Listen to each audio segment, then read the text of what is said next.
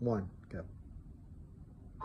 Hello, my name is Leonard Rich. I'm the superintendent here of the Laurel School District, and I'm inviting all Spartans to our annual community tailgate this Friday, August 26th, as we take on the New Brighton Lions. I also want to share with the community this year's t-shirt, which will be available for sale, entitled Immortal Laurel.